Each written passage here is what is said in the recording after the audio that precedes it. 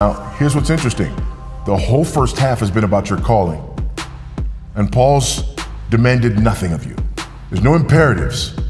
He's just going, here's who you are because of what God has done on your behalf through the person and work of Christ. Here's who Christ is, and here's who you are because you're in Christ. This is Jesus, this is you. This is Jesus, this is you. This is his work, this is your benefit, this is who you are, over and over and over again in the first 3 chapters. And then he says, I therefore, as a result of all the things that you are, because of what Christ has accomplished, that you didn't accomplish, prisoner of the Lord, I urge you to walk in a manner worthy of the calling with which you have been called. Notice how he roots that here's the imperative and he roots it in the indicatives. I'm calling you to walk a certain way, but I'm calling you to walk a certain way in light of and because of who I just told you you are in Christ. You see that? With all humility and gentleness, with patience, bearing with one another in love, eager to maintain the unity of the Spirit, the bond of peace. And then he goes to some more indicatives here. One body, one spirit, just as you were called to the one hope that belongs to your call.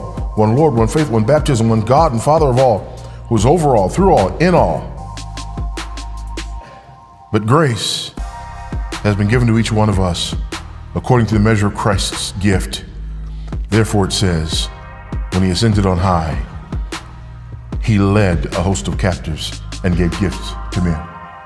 So even when he starts in with his first imperative, he roots it in the indicatives. This is very important to note when you're reading the book as a whole, but also when we're answering that question, what makes the good news so good? So let's look there at those first 14 verses and answer that question.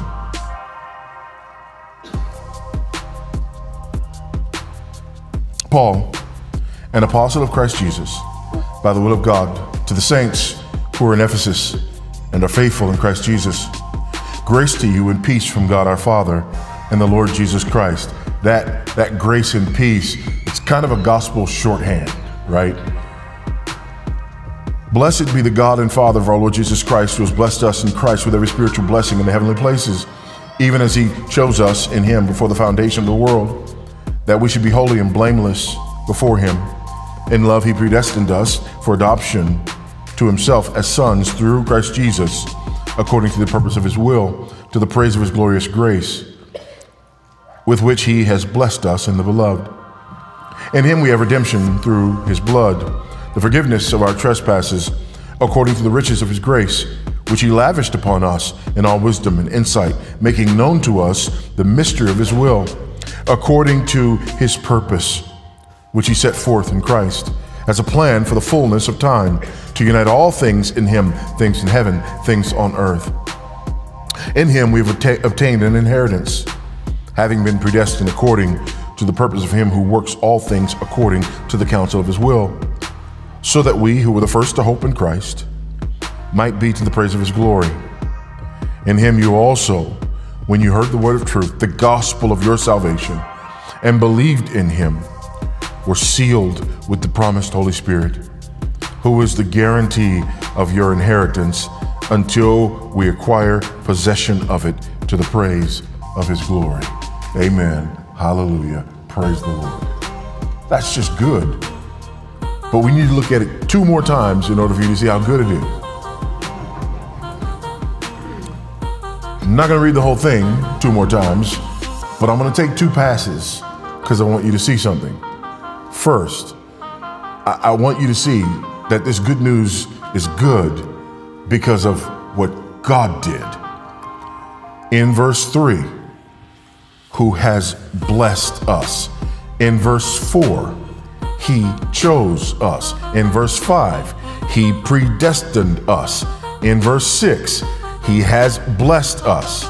In verse 8, he lavished upon us. And then in verse 9, he made known to us. This is what God did. Amen? The good news is good news because of what God has done. The good news is good news because we were not asked to do it. And the good news is good news because if we had been asked to do it, we wouldn't have been able to do it. You can't get there from here. That's why this is good news. God did this on our behalf when we could not do it for ourselves. That's what makes the good news good news. Another pass. If we make another pass, we see that this is good news, not only because God did it, but because God did it in Christ. Verse 6, blessed us in Christ with every spiritual blessing in the heavenly places. Verse 4, chose us in him. Verse 5, predestined us, and then what? Through Jesus Christ. Verse 6, the last part of the verse, in the beloved. Verse 7 begins with in him. And then in verse 7 we have through his blood. Go down to verse 9, the end of verse 9, in Christ. Look at verse 10, in him. Look at verse 11, in him. We get the point? In Christ, in Christ, in Christ, in Christ. This is good news because God did what we could not do for ourselves. And this is good news because God did it in Christ. Now, to unpack that, God does this in Christ. We understand that he does this in Christ because Christ is the God-man. We understand that he does this in Christ because Christ is fully God and fully man. We understand that God does this in Christ because it is only as the God-man that Christ can keep the whole law and suffer death and overcome death and hell and the grave.